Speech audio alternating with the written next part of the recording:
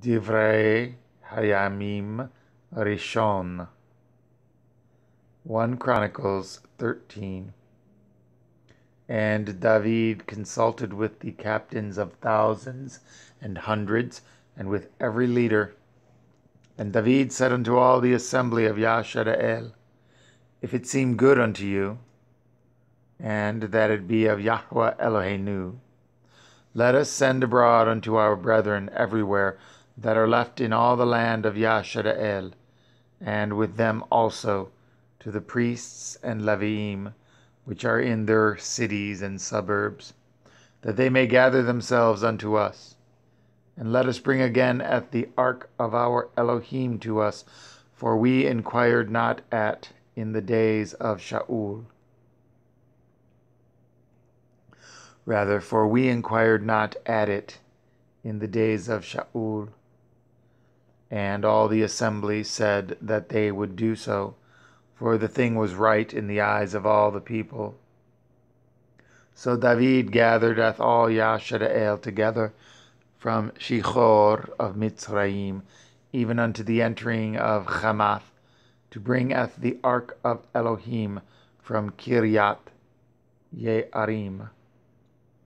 And David went up, and all Yashara'el, to Baalah, that is, to Kiryat Yearim, which belonged to Yehudah, to bring up thence the ark of Elohim Yahweh, that dwells between the cherubim, whose name is called on it.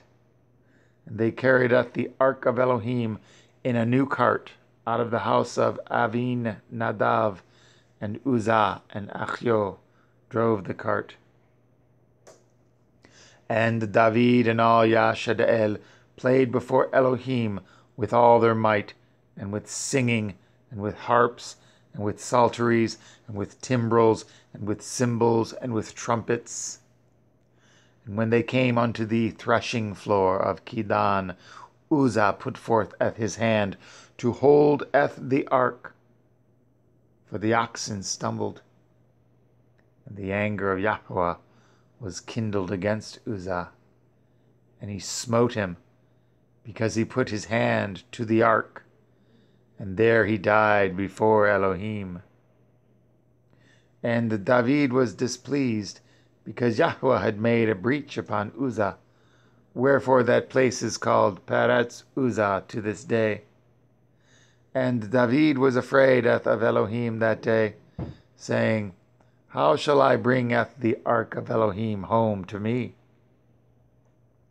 So David brought not the ark home to himself, to the city of David, but carried it aside into the house of Oved Edom the Gitti.